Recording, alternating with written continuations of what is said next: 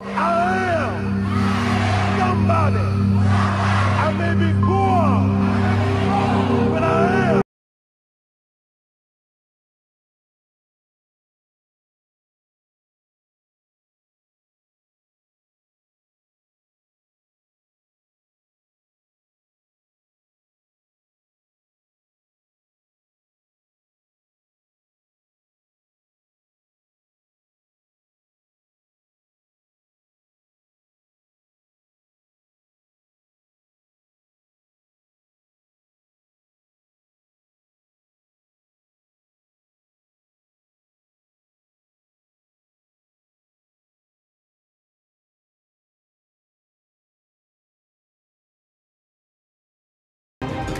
Welcome to the Rainbow Push Saturday Morning Community Forum.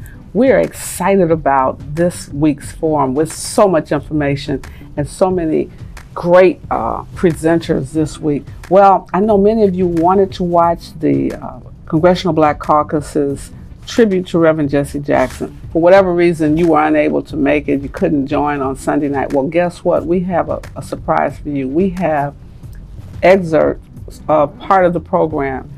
And Dr. Otis Moss III, Dr. Frederick Douglass Haynes III gave some powerful tributes and messages, and so they have agreed to just send their tributes to Reverend Jackson to air on our broadcast this week. So you're going to get to hear both of them.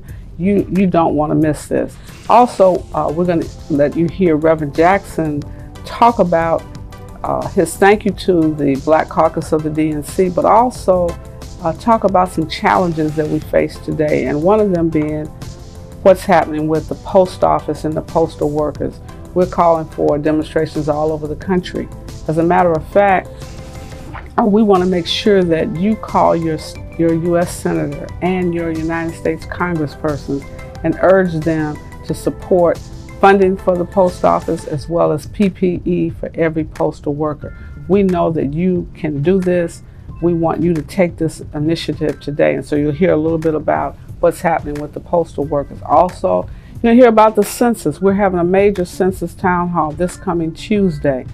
The census is so important. Everyone needs to be counted because it determines how resources are allocated for public schools, for public health, for all kinds of, you want to know why your roads don't get repaired, why the bridges are crumbling. It's all about the census dollars and how they are shifted. We're going to hear about our exciting virtual HBCU tour. Parents, I know you're wondering, I can't send my child away in COVID. You don't have to. They can get on the virtual bus and ride to several HBCUs, historic black colleges. They will stop at various historic sites. It's going to be a fun thing. You want your child on this year's HBCU tour, and it doesn't cost as much. You know, before we would ask you for $360 for an 8-day, 7-night trip. Well, now it's simply $35, just a push membership. Put your child on the bus wherever you are, and we're going to South Africa this year. You don't want to miss this. And then our summer STEM program is still going on. It's not too late. We want your children to learn archaeology. We want them to learn how to design their own games. You don't have to go and buy something in the store. Teach your child how to be an entrepreneur, how to be creative, how to learn the technology, not just use the technology. But I need you to join PUSH today. It's only $35, $15 if you're a senior or a student. Join right now. You can text the word PUSH to 41444. You don't want to text? Go to rainbowpush.org, push donate, or membership. You can be a member right now. We need your dollars to help feed more families. We're doing COVID testing. We have 1,000 churches connected. We're teaching technology to seniors, to churches, and to young people. You got to help us. We need you. Pushing for you is what we do absolutely best. Every summer, Push Excel brings you a state-of-the-art summer program. This year is nothing less. We are doing a virtual STEM program, and this year we will have theater, archaeology, music, arts, basketball, even Zumba. So family, friends, everybody sign up, ages 7 to 15. Go to www.pushexcel.org for you to sign up for our virtual summer STEM program. As well as at the end of the summer, join us for our virtual college tour. We will have an entire week of activities for our high school students. Jump on the bus, all of our high school students. You will not be disappointed. Jesse, why do you take on these tough issues? They're not very political. We can't win that way. If an issue is morally right, it will eventually be political. Tonight we choose interdependency and our capacity to act and unite for the greater good. The only time that we win is when we come together. You must never stop dreaming. Face reality, yes, but don't stop with the way things are. Dream of things as they ought to be. Use hope and imagination as weapons of survival and progress. America must never surrender to malnutrition. We can feed the hungry and clothe the naked. We must never surrender to illiteracy. Invest in our children. Never surrender and go forward. We must never surrender to inequality. We must never surrender. America will get better and better. Keep hope alive.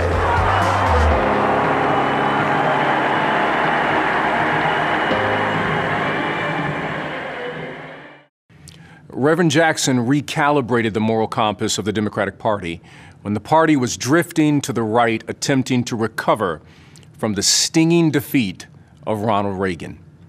He forced this nation, he forced us all to face our midnight and dare create a dawn for those suffering in the corners of American society.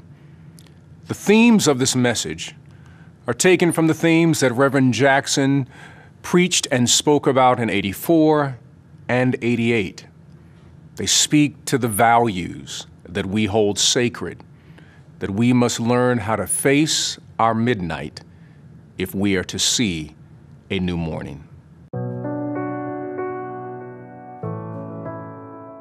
It's time for a new course, a new coalition, a new leadership. Somebody got to rise above race, rise above sex, a new leadership, a choice, a chance.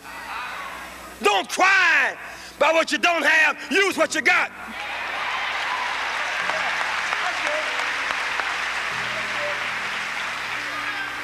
Reagan won the last time, not by genius. Reagan won when we were asleep. He won by the margin of despair. He won by the margin of the fracture of our coalition. He won by the margin of racial division. He won by default. I close with another story. There's a little shepherd boy named David. Everybody in town was scared of Goliath. Philadelphia, your time has come. Don't stop at the mayor's office. Go on higher. Because you must never forget that about the time we began to take over cities, Nixon shifted the power to the suburbs. And now Reagan shifted it to the states. So you got mayors with more and more responsibility and less power. We've got more and more folk and fewer services. We cannot stop. We got to rise on higher. Little David. Little David. Little David. Took off his unnecessary garments. Little David. Didn't want to get weighted down with a lot of foolishness. Little David took what God gave him, a slingshot and a God biscuit, a rock. Our problem today is, David, the reason we're going to organize Pennsylvania and win because we're going to stop the rocks. It's been laying around and pick them up. That's right. In 1980, Reagan won Massachusetts by 2,500 votes. There were over 100,000 students unregistered, over 50,000 blacks, over 50,000 Hispanics. He won by 2,500. Ted Kennedy State. Rocks just laying around. He won Illinois by 300,000 votes. 800,000 unregistered blacks, 500,000 Hispanics. Rocks just laying around. He won. In 1980, 3 million high school students unregistered to vote. Now they've been registered to draft. Rocks just laying around. 11 million college students who could have chosen jobs over jails and peace over wall that didn't vote. Now they're crying. Rocks just laying around. Reagan won 8 southern states by 182,000 votes. But there were 3 million unregistered blacks in them same 8 states. Rocks just laying around. He won New York by 165,000 votes. 600,000 students unregistered. 900,000 blacks. 600,000 Hispanics. Rocks just laying around. 1980, Reagan won Pennsylvania by 300,000 votes. 400,000 students unregistered. More than 600,000 blacks unregistered. Reagan won Pennsylvania by the margin of despair, by the margin of the fracture of our coalition. Your time has come. Pick up your slingshot. Pick up your rock. Declare our time has come. A new day has begun. Red, yellow, black, and white, we're all precious in God's sight. Our time has come. It is midnight. It is midnight in America. The light of our mythic dawn has been replaced by the darkened sky of America's refusal to face her history and pull back the veil of social dysfunction lurking underneath our democracy. It is midnight. Something is wrong in our nation. On paper, our nation is an amalgamation of wealth, creativity, power, and alleged possibility, but this country built on stolen, sacred soil of indigenous people is being haunted by chickens coming home to roost. It is midnight. Midnight has come to America in the form of Confederate ghosts, masquerading as political pundits who shout peculiar lies wrapped in the cloth of conservative mantras like, "Make America great again." I must stop here parenthetically and raise the question, what year are you talking about? Was it 1861 when I was still considered 3/5 of a human being? Or was it 1950 when not everyone in this nation had the right to vote? What year are you talking about? It is midnight in America. One half of this nation is enthralled by this phrase, and the other half shudders in horror at the mere mention of this statement, for fear these men and women are chanting wicked incantations to return America to a romanticized antebellum moment. It is midnight. How can a nation be so divided? It must be midnight.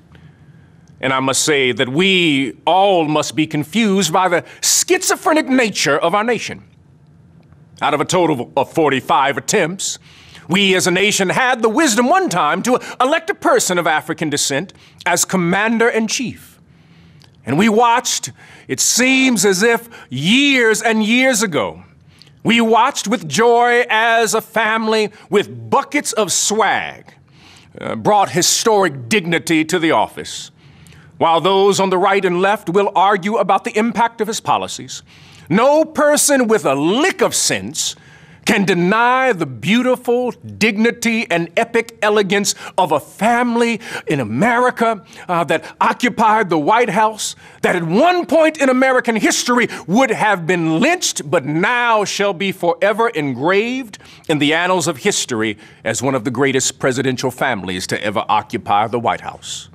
Say what you will about President Obama. The truth cannot be denied that there was a dignity, integrity, grace, intellect, and spirituality that filled the halls of America's house in Washington, D.C. Is not God ironic?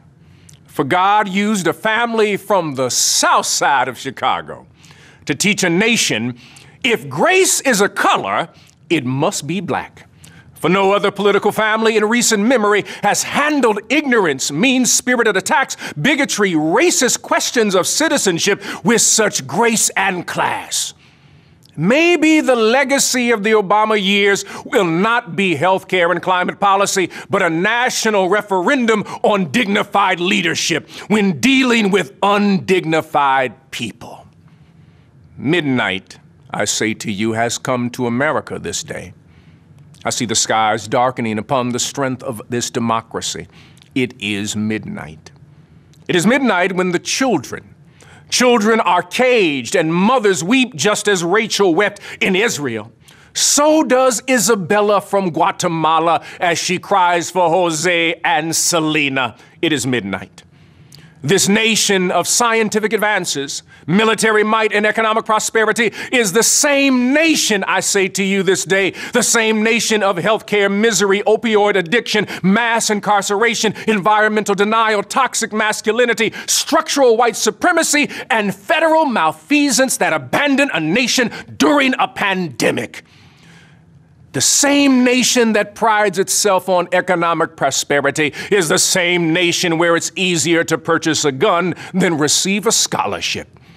We have greater protections for inanimate objects than children and youth seeking educational opportunity. It must be midnight.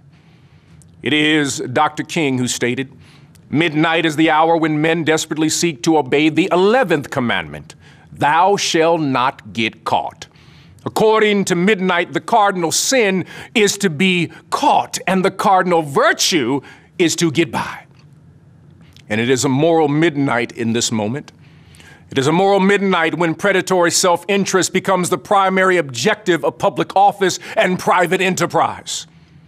But I must say to you today that it was a country preacher of humble beginnings from South Carolina who joined a movement to force America's moral clock to move from perpetual 11:59 to a new morning.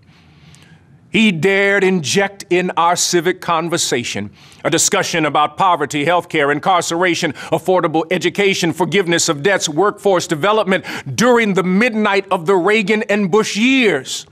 Let us not forget, Reverend Jesse Jackson was a product of the teachings of Dr. King, Ella Baker, Bayard Rustin. As a result, he injected progressive ideals into a party in 1984 and 1988, registering over 3 million people, changing the trajectory not only of a party, but also of a nation. This midnight, this nation that is struggling with its moral compass. We see at this moment that our value system is rooted in the fact that we can face our midnight so that we can bring about a new morning. Our value system is drawn from an ancient well that speaks for the least, clothes the naked, houses the homeless, releases the oppressed, and heals the broken. We measure our success in this nation not by Wall Street, but how many people we lift from Skid Row. The measure of a nation is not your gross domestic product, the GDP, but our commitment to care for those left behind by unfettered markets, greed, and selfish ambition. Our values seek to address the moral midnight of this nation and bring light to the darkest corners of our country. Moral midnight must be fought back by a moral compass. We are in this moment, this midnight moment in America. But there is something that I must tell you on this day. There is something about midnight I forgot to tell you. To tell you that midnight is dark, but midnight is also morning. You see, after you move from 11:59 to midnight, a new day has already come. Our God is on the move. It may be dark, but morning is coming. And I say to you on this day, on November 3rd, we have the power to move America from midnight to a new morning. On November 3rd, we have the power to shift the moral compass of this nation. And the question is, what does this new morning look like? I'm so glad you asked that question. It is the morning that was dreamed about by King, envisioned by Ella Baker, preached about by Reverend Jackson, written about by Baldwin, presented in song by Aretha. This morning demands we get in good trouble like John Lewis and holy mischief like Pauli Murray. We become unbought and unbossed like Shirley Chisholm. Morning is coming because midnight cannot last forever. See, the bad news is it's midnight. But the good news is it's midnight. You missed it, and you missed your shout. The bad news is it's midnight. The good news is it's midnight. Because when it's midnight, it is also saying that it is morning time. Even though it's dark, morning is coming. I know morning is coming. How do I know morning is coming? Because Carlyle was right. No lie can live forever. I know morning is coming because William Cullen Bryant was right when he said truth crushed to the earth will rise again. Morning is coming because James Russell Lowell is right. Truth forever on the scaffold, wrong forever on the throne, yet the scaffold sways the future. I know morning is coming because the Bible is right. You shall reap what you sow. Morning is coming because our faith in a new day will be able to transform the jangling discords of this nation into a beautiful symphony of humanity. With our faith, we will be able to speed up the day when all of God's children in this nation, black and white, Muslim and Methodist, Asian and atheist, Latino and Lutheran, progressive and Pentecostal, Protestant and Catholic, Jew and Gentile, queer and Quaker, Sikh and sanctified, indigenous and immigrant, agnostic and Anglican, Baptist and Buddhist, Hindu and holiness, ghetto and country, redneck and reformed, urban and suburban will be able to join hands and sing in the words of that poet from South Central LA named Kendrick Lamar. We gonna be all right. Morning is coming on November 3rd. Let us bring a new morning into this nation. It's midnight, but there is a new morning that is coming in America. My heart rejoices. I think about 60 years ago, several classmates went to jail trying to use the public library. How insane that was. But that fall, I met John Lewis and James Bevel from the Lafayette River, C.T. Vivian, James Lawson, Diane Nash. Young America was on the move, and we changed America for the better, I would like to think. I want to thank Mr. Perez and DNC for this tribute tonight. I want to thank Bridget Rollins, Leola Brown, they put Brown Life Institute. All you mean to me in this special. I want to thank my friend Maxine Waters. We've been together all the way since time she replaced Gus Hawkins and before, really. When she speaks, Walls, we listen more. We listen when she speaks as well. I want to thank God for Al Sharpton. His mother brought him to me. He was 12 years old. Put him on the arms. Al's voice now is a very distinct voice, and we need it as never before. Mark Morial, they before we ran presidency because they thought we could win Louisiana. They closed down the primary. Mark Morial filed a lawsuit and won, and then we won Louisiana. Dr. Michael Dyson, who was a teacher of Justice Union Seminary, Chicago Theological Seminary. Jamal Bryant, the son of a bishop and grandson of a bishop, really. So let me express my thanks, Jonathan, to you and to all those who mean so much to me. I would like to sincerely thank all of the members of the DNC and my father and mother's friends that have contributed, participated to this truly unique and distinguished honor. It's been 3 scores to see my father on the battlefield for freedom and justice now for 60 years. And you can't pick your parents, but I tell you, if I had the chance to choose, I would take my dad.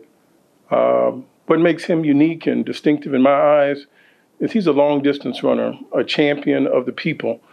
I can tell you one of two stories when we last saw President Nelson Mandela, and he was up in age and ankles were swollen and wasn't receiving many visitors.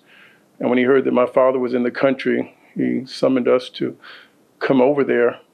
And he stood up with the strength he had left in his body.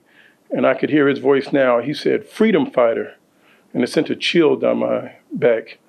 And the first thing that came to mind was, it takes one to know one. And so he's a part of that legendary group of freedom fighters that's recognized by all those persons around the world that have sought freedom. And I remember in 1984 when Free South Africa was a bad word, and my father took that language to the Democratic Convention. And I remember shortly thereafter we went to jail in D.C. And I'm saying I'm proud to be the son of Reverend Jesse Jackson and having gone to jail with him for Free South Africa. That's when I said, this is an incredible man. And for all the sacrifices he's made to make America better, to bring a generation of people into the Democratic Party. And the party is better, as we've witnessed with the election of President Obama and all of the fruits that have come and all of the achievements politically that people have grown into. So I thank God for you, the people of the party, and for those that have come to honor my father today.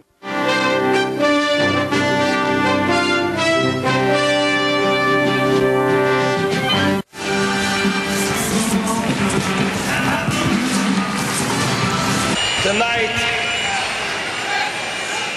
we come together bound by our faith in a mighty God with genuine respect and love for our country, and inheriting the legacy of a great party. The Democratic Party, which is the best hope for redirecting our nation on a more humane, just, and peaceful course. This is not a perfect party. We are not a perfect people, yet we are called to a perfect mission.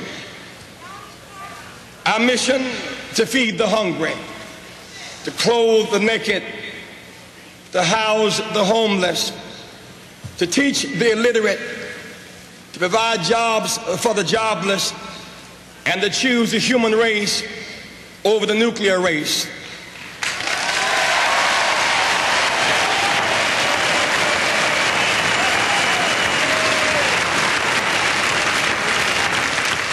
We are gathered here this week to nominate a candidate and adopt a platform which will expand, unify, direct, and inspire our party and the nation to fulfill this mission.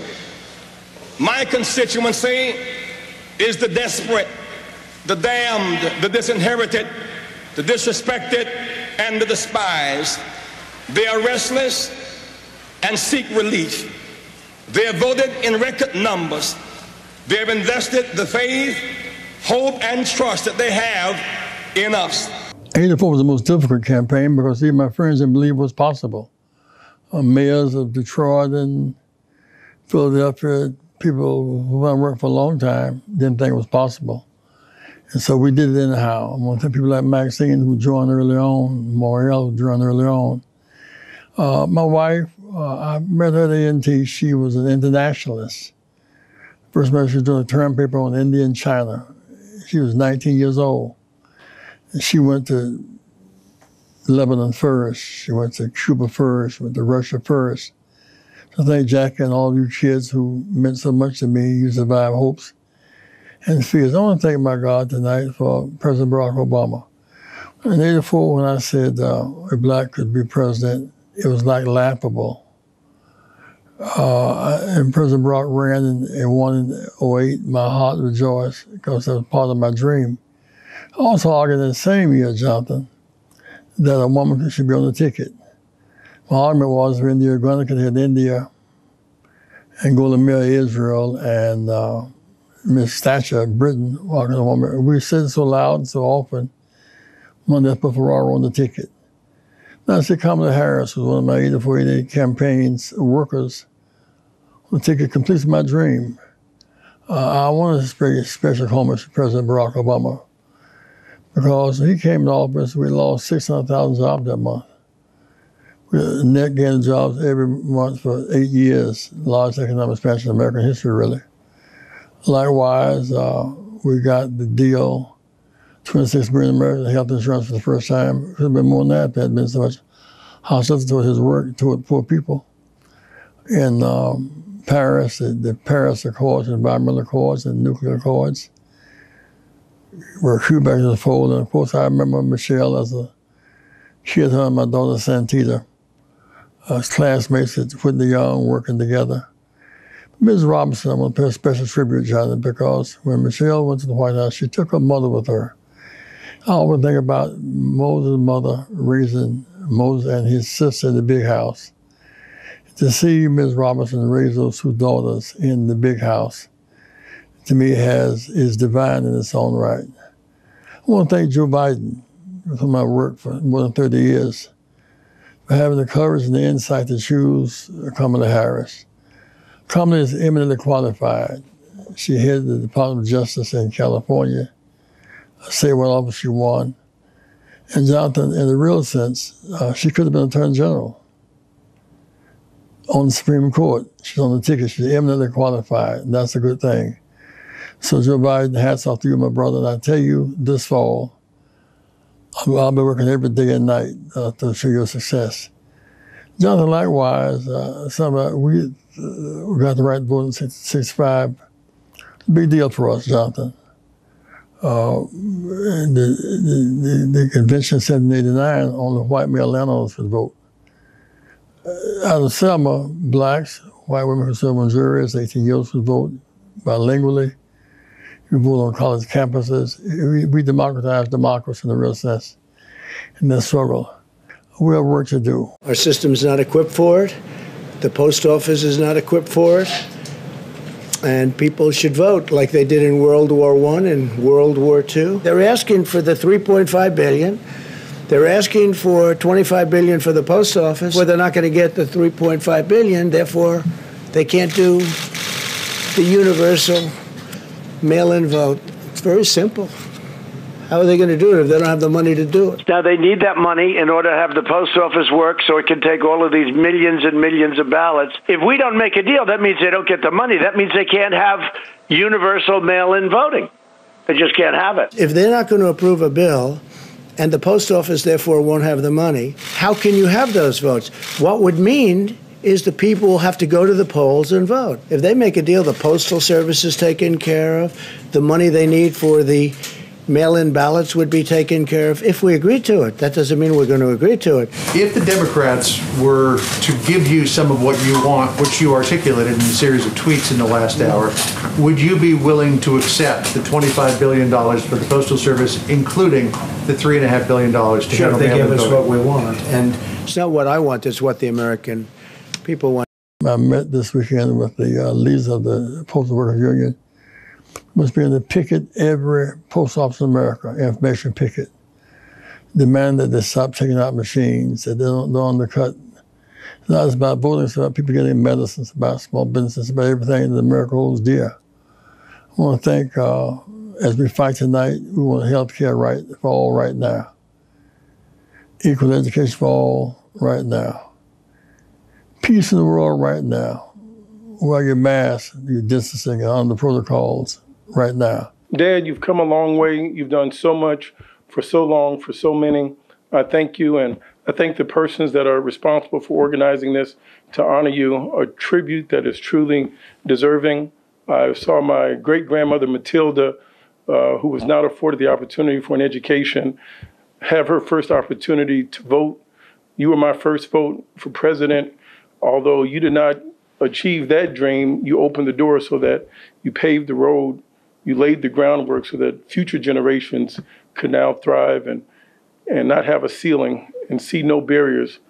Thank God for you and all the work that you do. And I'm inspired to see how many people are inspired by your work, your legacy, and may it continue on forever and always. God bless you. I can turn the post office issue. I think about the sabotage of the post office. Undermine our Constitution. You can adjust to this roguery. You can resent it or you can resist. I say every postal worker in America, small towns, hamlets and villages and big cities, We began to picket the post office around our country, informational pickets. And other unions was joining us. Black Lives Matter was joining us. Civil rights, we should fight. Well, we basically fight, Jonathan. We fight. Thank you, Jonathan, for your service, buddy. Love you, Dad, for all that you do. And when we were at our worst, you were at your best. Young America, hold your head high now. We can win. You must never stop dreaming. Face reality, yes, but don't stop with the way things are. Dream of things as they ought to be. Dream. Face pain, but love, hope, faith, and dreams will help you rise above the pain.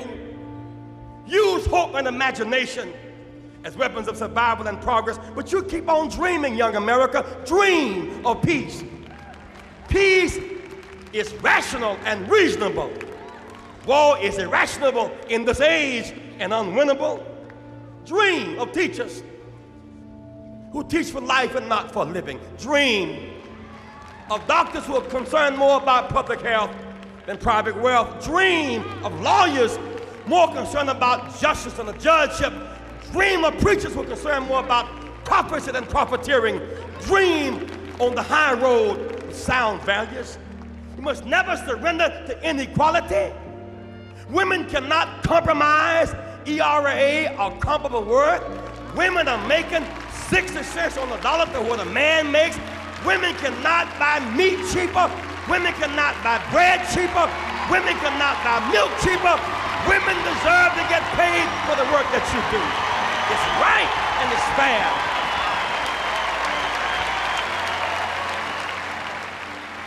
I'm often asked, Jesse, why do you take on these tough issues? They're not very political. We can't win that way. If an issue is morally right, it will eventually be political. It may be political and never be right. Fannie Lou Hamer didn't have the most votes in Atlantic City, but her principles have outlasted every delegate who voted to lock her out. Rosa Parks did not have the most votes, but she was morally right. Dr. King didn't have the most votes about the Vietnam War, but he was morally right. If we're principle first, our politics will fall in place.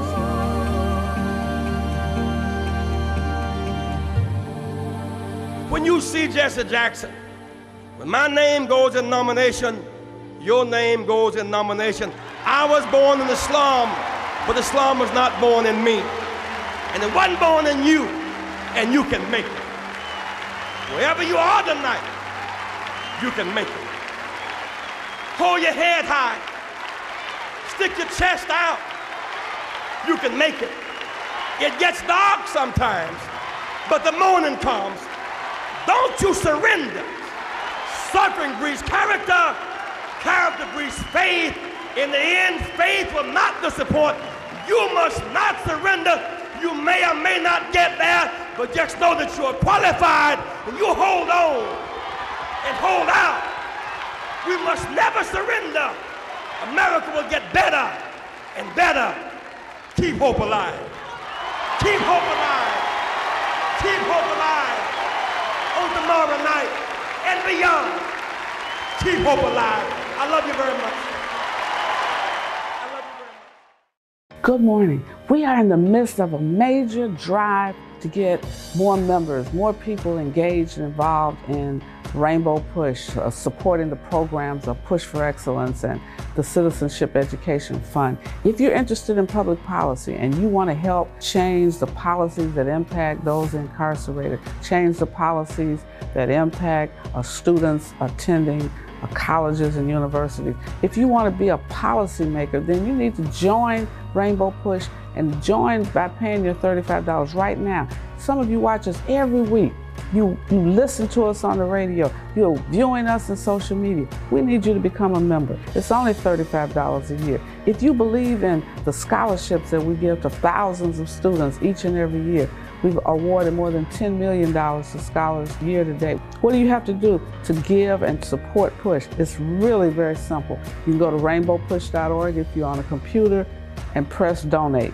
Give any amount. Every dollar is important. You want to talk to somebody, call us at 773-256-2775. You can give right now, any denomination that you choose.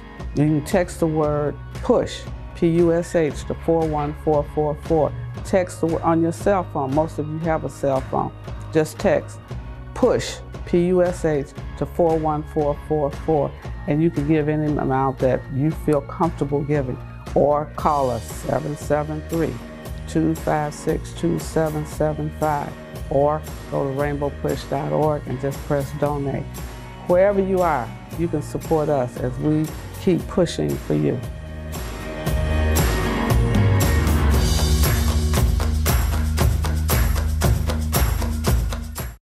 Watching Kamala Harris make history last week beside Joe Biden led Milwaukee grandmother Denise Calloway to take her own big first step, volunteering for a campaign for the first time ever. That pic really put something on your heart. Oh my gosh, in a way I didn't really expect. I mean, if I'm being honest, when I saw her walk out with him, I teared up. I cried. It is a moment in history that I don't know that I expected to see. It's African-American voters like Calloway who've helped Democrats win Wisconsin year after presidential year, from 1988 until Donald Trump won the state by less than 1 percentage point in 2016. Black turnout in Milwaukee County that year shrank 19%. Small business owner Terrence Collins voted for Barack Obama twice, then stayed home in 2016. To me, it was like picking evil against evil. It was kind of like, so it was like, I'm going to kind of sit this one out because I really didn't like neither one. But now, looking back, I wish I would have voted for Hillary. 27-year-old Tempest Booker has never cast a ballot for president. Are you more engaged this time? Are you paying? Absolutely, I am. I feel like my vote counts because the police brutality with our black men, something needs to be done because I have boys. The fight for equality and against police violence came up again and again in our conversations with voters here. Everybody's woke now. Everybody gets to see what we've endured or we've been going through for so many years. And being part of the solution is getting out and voicing your opinion and getting your vote out there. Terrell Martin has been a Democratic activist since the 1980s. How does Joe Biden take that energy and use it to help get elected? We have all those issues in the city of Milwaukee. Unemployment. So he has to address those issues that the young people are looking for in order to be elected. Calloway told me that the Harris pick is evidence Biden is listening and will address those issues, and she intends to help him get the chance. It's very important that as African-American women, we mobilize. Because there's one thing that African-American women have learned about when someone is the first. And that is that we all need to rally around that person who's the first so we can make sure there's a second and a third. Our votes. I believe it's T.I. in a very enriching commercial who says our vote is our mic. I love that metaphor because a mic amplifies your voice so that you can be heard. T.I. is saying that our vote is our mic. And with that being the case, the sad reality is even though our vote is our mic, we have a Republican Party in this country that is determined to mute our mic. This past Monday, I was on a Zoom call with Reverend Jesse Jackson that was being led by his wonderful granddaughter. It was Reverend Jackson's turn to speak. And all of a sudden, as Reverend Jackson was ready to speak, he discovered that his mic was muted. How frustrating was that? Reverend Jackson had something powerful and prophetic to share, a contribution to make, but he could not make the contribution because his mic was muted. Is that not a powerful metaphor for what's going on as Republicans in the name of power over patriotism are determined, here it is, to mute our mic as they suppress the vote. With surgical precision, they are muting our mic. Watch them on the one hand lift up eulogistically the name of John Lewis, but then hypocritically They don't stand for the John Lewis Voting Rights Act because they are determined to mute our mic. They want to mute our mic by playing games with voter registration, playing games as they draw funny lines called gerrymandering. They are playing games, and as a consequence, they are determined to mute our mic. They want to mute our mic, and as they mute our mic, they get in bed politically with outsiders of this country, such as Russia, that are determined to hack this election. And when you look at the illicit relationship between voter suppression and the muting of our mic, and they're opening the doors for Russia to hack this election, we are witnessing, because of Republicans, the dismantling of our democracy. They are determined to mute our mic. Understand, as they mute the mic, that they are missing out on the contribution when they tried to mute our mic. Reverend Jackson had something to say, a contribution to make. We were missing out as being the beneficiaries of his prophetic brilliance because his mic was muted. How much is this nation missing out because you were determined, Republican Party, to mute the mic? But don't think that's the end of the story, because Reverend Jackson, with undiscourageable determination, pressured, pushed on through. And you know what happened? He was able to unmute his mic. He refused to quit until his mic was unmuted. There's the metaphor for us Democrats, and that is we have to have that Jesse Jackson prophetic determination and make up our minds that we are going to push on through until our mics are unmuted. What does that look like? Push on through until we pass boldly the John Lewis Voting Rights Act. Push on through until we have automatic voter registration. Push on through until voting day, until election day is a paid holiday. Why? Because Reverend Jackson wants us to think big. I heard Reverend Jackson say, I'm anxious that we see ourselves bigger than we see ourselves. Why? Because in many instances, we have a grasshopper mentality when God wants us to see ourselves as giants capable of pursuing and claiming the promised land. What am I saying? I'm suggesting with Reverend Jackson, now is the time to be courageous, confident, and compassionate. Now is the time to be bold in our policies. Democrats, this ain't no time to be mealy-mouthed. This ain't no time to lose your spine.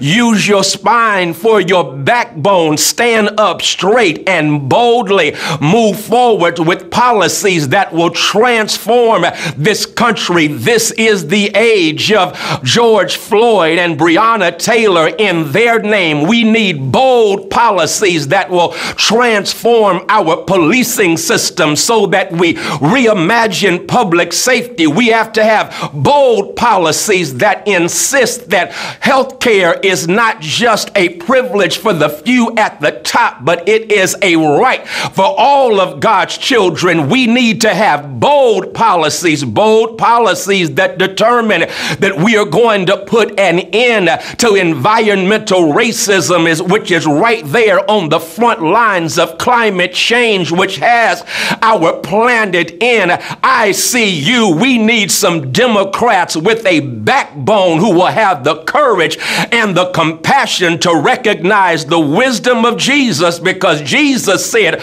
a nation will be judged by how it treats the least of these. And right now, I remix Jesus because Jesus would look at this country and Jesus would say, I was hungry and you cut aid to dependent children and you would not give me a living wage. I was thirsty and you contaminated water in Flint, Michigan and other impoverished communities around this nation. I was sick, but I did not have access to affordable health care, and COVID-19 took me out. I was in prison because of mass incarceration and a criminal justice system that was criminal and downright unjust. I was a stranger, and you had the nerve to build a wall, while at the same time you have in the harbor there in New York a Statue of Liberty saying, "Give me your tired, your huddled masses yearning to breathe free." Jesus will say, America, if you don't get your act together, you may well go to hell. Why? Because inasmuch as you do it to the least of these, my sisters and brothers, you are also doing it unto me. We need to unmute the mic and remember Jesus. I love it because Jesus, during the march on Jerusalem, y'all may call it the Palm Sunday processional, and Jesus is making his way into Jerusalem, and the crowds are crying out, Hosanna. And when they cry out, Hosanna, I love it. There are those conservatives who say, Jesus, tell them to chill out, tell them to be quiet. But y'all know what happened. Jesus said, no, I don't want them to be muted. I want to unmute their mics, because if these hold their peace, the rocks are going to cry out. Jesus unmuted their mics, and they cried out, Hosanna, save us, liberate us from Roman occupation and oppression. Save us, liberate us from economic exploitation and political repression. Jesus unmuted their mics, and when your mic is unmuted, you know what can happen. I guess I'll give it to you like this. I'm done. When you unmute our mics and we go ahead and vote, look what can happen with our votes. Justice can roll down like waters, and righteousness like an ever-flowing stream. When our mics are unmuted, watch us vote in politicians who are not just about power, but about representation and the quality of their service. Watch us when our mics are unmuted and we vote, because with our votes, we will elect politicians who do justice, love mercy, and walk humbly with our God. Watch us with our votes rock the mic. That's what I've been trying to say. We about to rock that mic, and when we rock that mic, that means we will have the next president of the United States, Joseph Biden, the next vice president of the United States, the amazing Kamala Harris. But we've got to rock the mic, and when we rock the mic, I promise you, America will truly become one nation under God, indivisible, with liberty and justice for all. We are here to rock the mic because our vote is our hope that is going to be used as our rope to get out of the hole. Here it is, the hole of the unraveling of democracy that we are experiencing under COVID-45, who has been disastrous in his presiding over COVID-19. But the good news is, because we are rocking the mic, we have here it is, we have an end to this pandemic. A vaccine for COVID-45 is to rock the mic. And when we rock the mic, America will become America for all of us. When we rock the mic, America will become a true nation of greatness, whose greatness is not behind her, but in front of her, because we are determined to rock the mic. And guess what? I'm so determined to rock the mic for Joseph Biden, for Kamala Harris, that I will fight to rock the mic. And when I fight to rock the mic, I know we're going to win. Jesse Jackson put it like this: we never lost a battle where we did not fight, but we've never won a battle when we did not fight. And so we've got to fight to win the battle. And since Jesse did not quite get you, I got to go with my boy Kendrick Lamar. Kendrick Lamar throws down by saying, all's my life I had to fight, but if God's got us, we then gonna be all right. We gonna be all right in the United States of America, because mine eyes have seen the glory of the coming of the Lord. We gonna be all right because we shall overcome.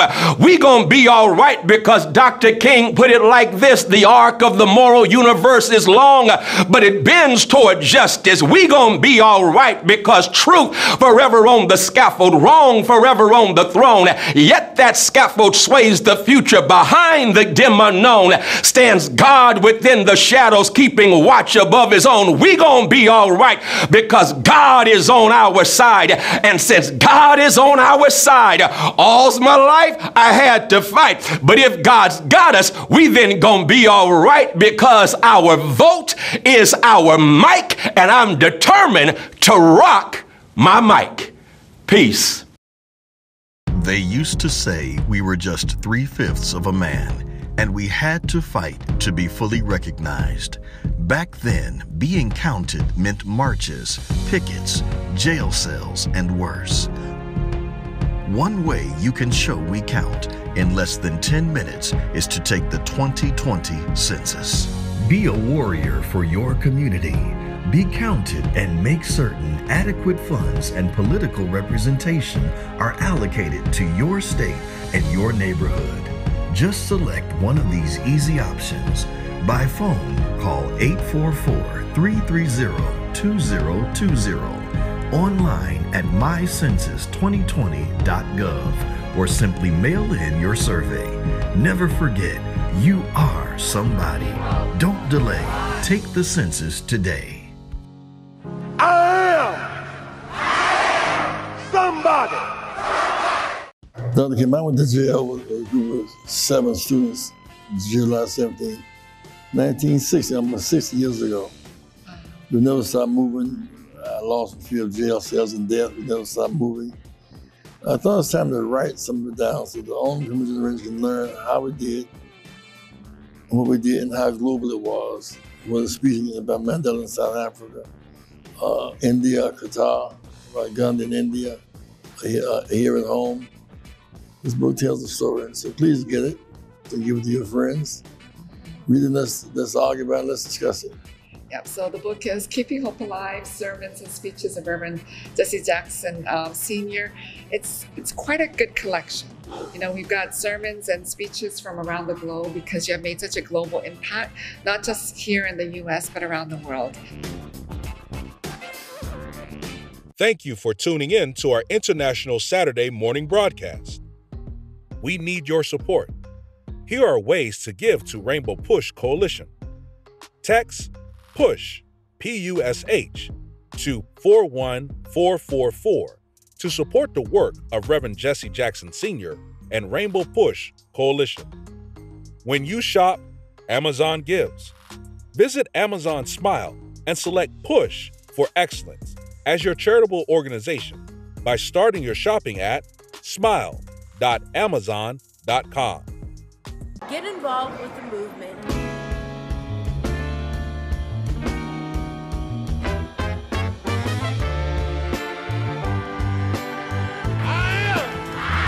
Somebody. I may be poor, but I am somebody. Join the movement. If you're not a member, become a member. I am somebody. Fighting the most important battles for freedom and justice for all. You made us change. Oh, trying to bring closer. Join Rainbow Push. But you're not pushing me away. Join